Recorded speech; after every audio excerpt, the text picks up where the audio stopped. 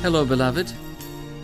King Josiah holds a Passover and then is killed in battle with Necho, the king of Egypt. We'll hear about it in our reading today from 2 Chronicles. I'm Pastor Steve Billings, and today is Monday of the 17th week after Pentecost, September 16th, 2024. Let's begin with our opening versicle. O Lord, open my lips, and my mouth shall declare your praise. Make haste, O God, to deliver me. Make haste to help me, O Lord. Glory be to the Father, and to the Son, and to the Holy Spirit, as it was in the beginning, is now, and will be forever. Amen. Hallelujah. Our psalm for the week is Psalm 116, beginning at verse 1. I love the Lord, because he has heard my voice and my pleas for mercy. Because he inclined his ear to me, therefore I will call on him as long as I live. The snares of death encompassed me, the pangs of Sheol laid hold on me. I suffered distress and anguish.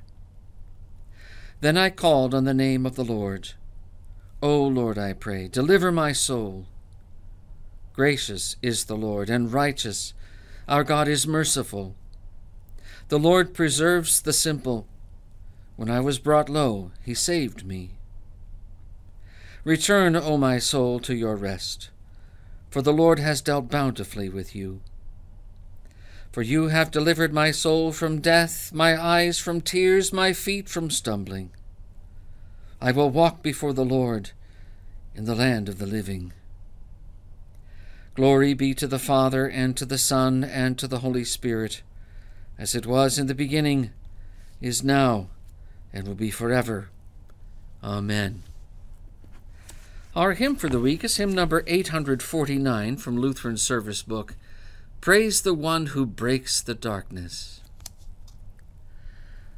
Praise the one who breaks the darkness with a liberating light. Praise the one who frees the prisoners, turning blindness into sight.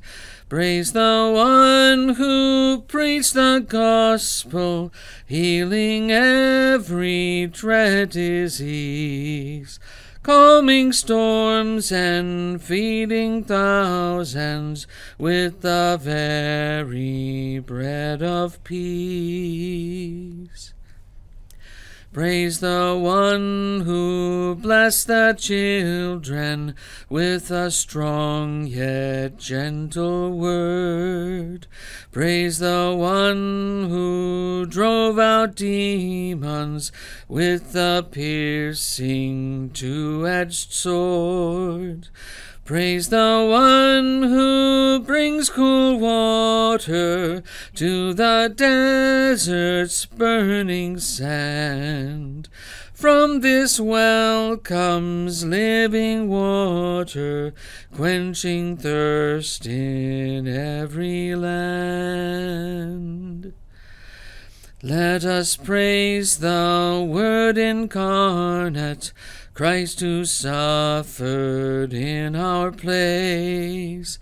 Jesus died and rose victorious, that we may know God by grace.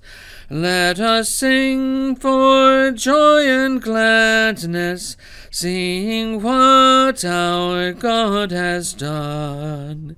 Let us praise the true Redeemer, praise the one who makes us one.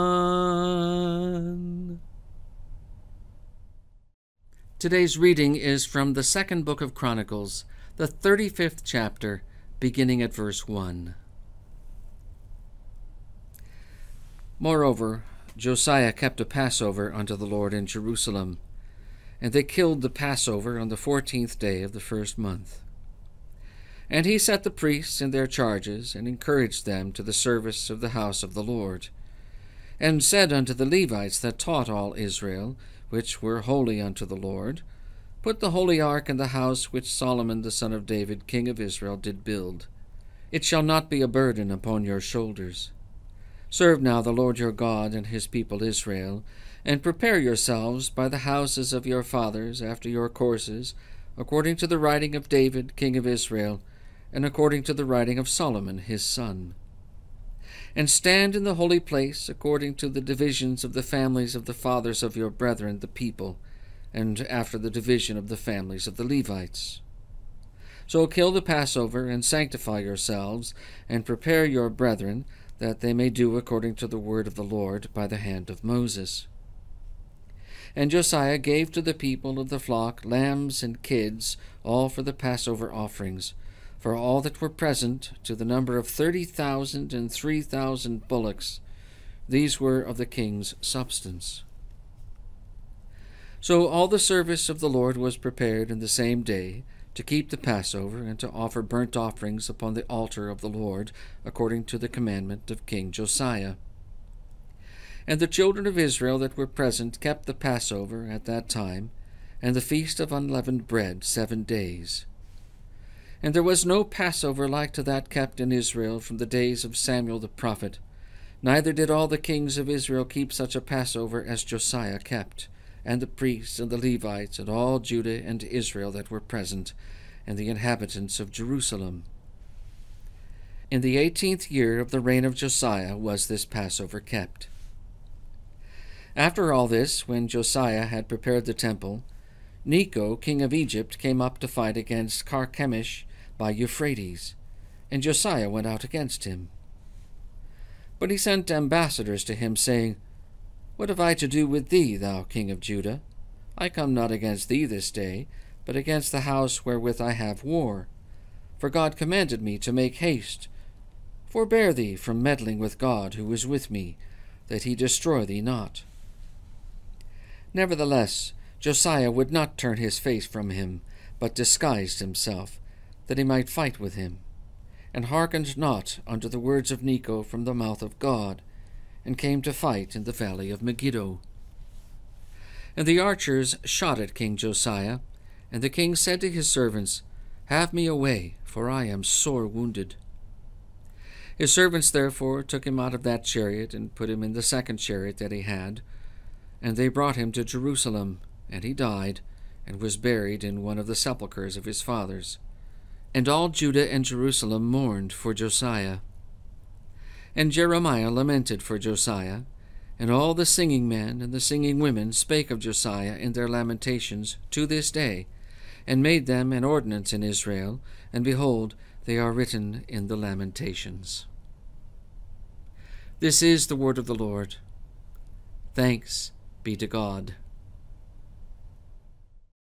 I believe in God the Father Almighty, maker of heaven and earth, and in Jesus Christ, his only Son, our Lord, who was conceived by the Holy Spirit, born of the Virgin Mary, suffered under Pontius Pilate, was crucified, died, and was buried. He descended into hell. The third day he rose again from the dead. He ascended into heaven, and sits at the right hand of God the Father Almighty. From thence he will come to judge the living and the dead. I believe in the Holy Spirit, the holy Christian Church, the communion of saints, the forgiveness of sins, the resurrection of the body, and the life everlasting. Amen.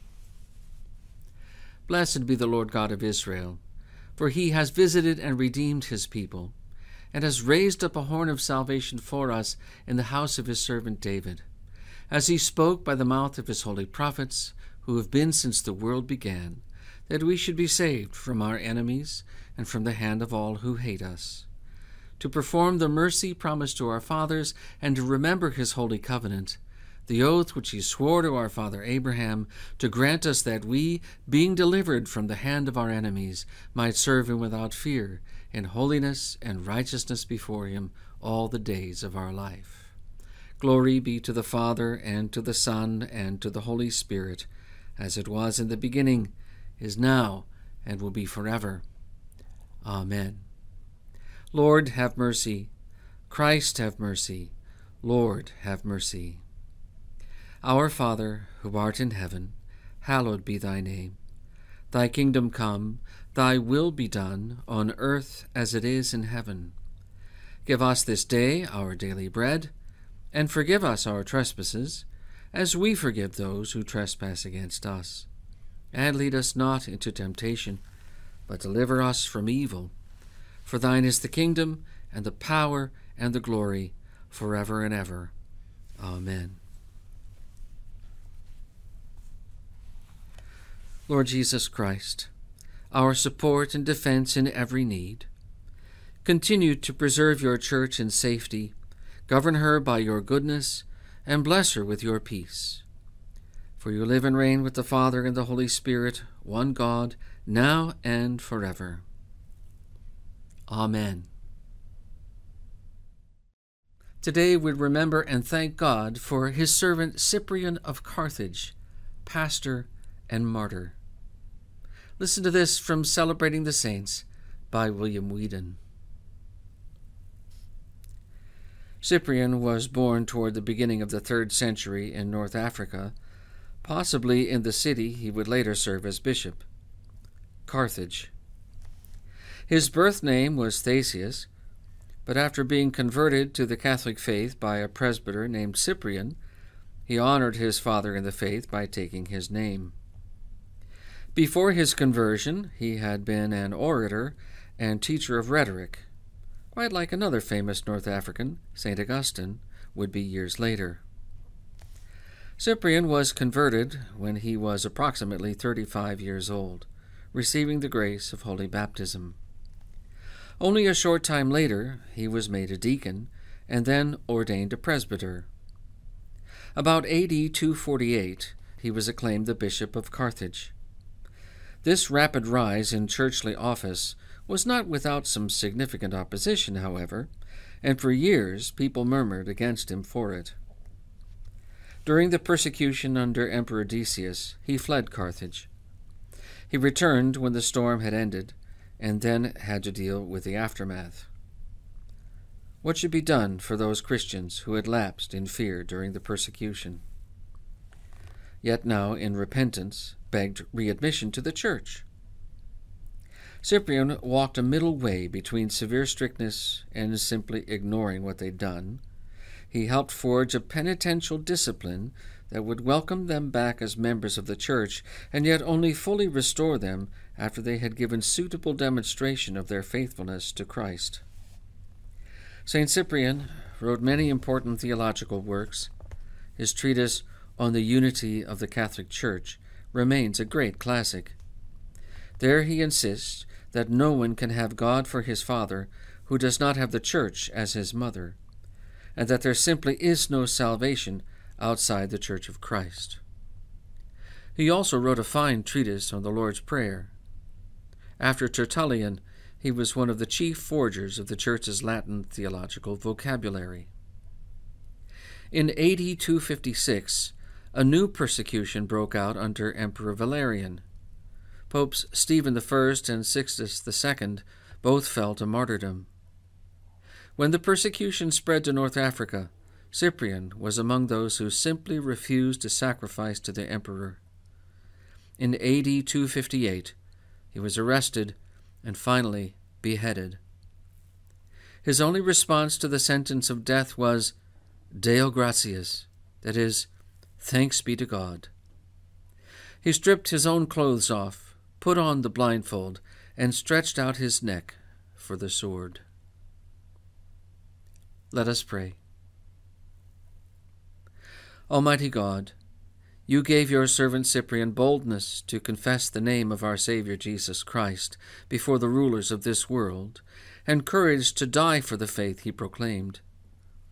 Give us strength always to be ready with a reason for the hope that is in us, and to suffer gladly for the sake of our Lord Jesus Christ, who lives and reigns with you in the Holy Spirit, one God, now and forever. Amen. We conclude today, as always, with Luther's morning prayer. Let us pray. I thank you, my heavenly Father, through Jesus Christ, your dear Son, that you have kept me this night from all harm and danger. And I pray that you would keep me this day also from sin and every evil, that all my doings in life may please you. For into your hands I commend myself, my body and soul, and all things. Let your holy angel be with me, that the evil foe may have no power over me. Amen. O Lord, hear my prayer, and let my cry come before you. Let us bless the Lord. Thanks be to God. The Almighty and merciful Lord, the Father, the Son, and the Holy Spirit, order our days and our deeds in his peace. Amen.